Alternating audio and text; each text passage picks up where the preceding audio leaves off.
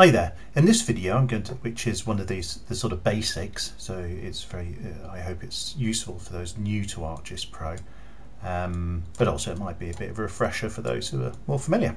But anyway, it's about calculate geometry. In the previous video I right clicked on a field and we looked at statistics and create a chart, but there's this other one called calculate geometry. This is really powerful and enables you to extract information, geometry, from your features, from your feature layer, and store it somewhere. So my input features are these SSSIs, so these sites of special scientific interest in the UK, and I could choose a date, an existing attribute to overwrite what I want to store, but I'm actually just going to type in a new one. I'm going to call vertex count, because what I'd like is the number of vertices in each polygon stored against a field.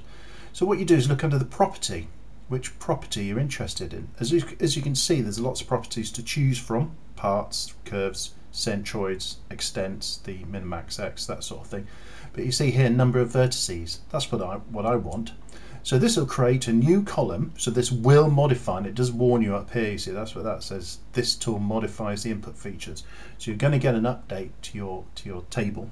It's going to add a new column called vertex count, and it's going to store the number of vertices per polygon in each record. I can set the coordinate system. It's not so key on vertex count, but may well be in if you've got data from other systems.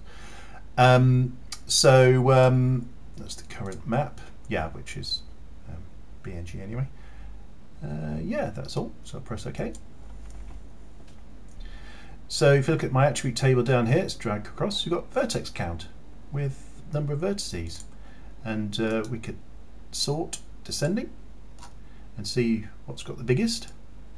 1642 vertices, so I highlight that by clicking the box and say zoom to, and as expected really it's the Bradgate Park one, very nice place in Leicestershire, and if I click on each one you can see I get the attribute data up here, and at the bottom there vertex count 1480 on that one, and 1642 on the one that's the maximum. So there you go. I hope you find that useful.